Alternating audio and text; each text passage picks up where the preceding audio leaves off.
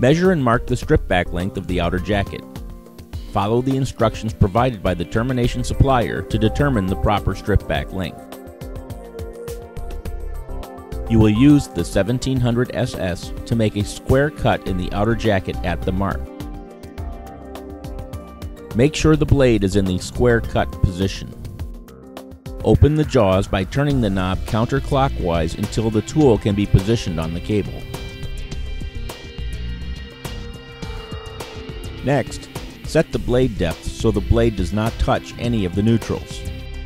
Place the tool onto the cable at your mark and turn the knob clockwise until the springs take over and the knob turns freely.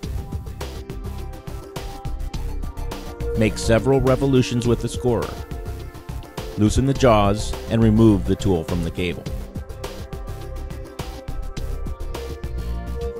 Make a small cut on each side of one of the neutral wires at the end of the cable.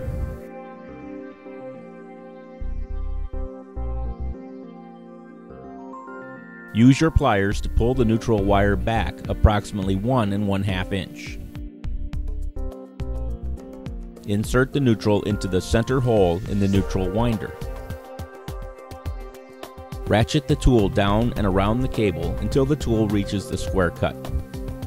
This method protects the neutral wire and prevents breakage by maintaining an even pressure on the neutral as it is pulled through the outer jacket. Unwind and remove the neutral wire from the probe tool.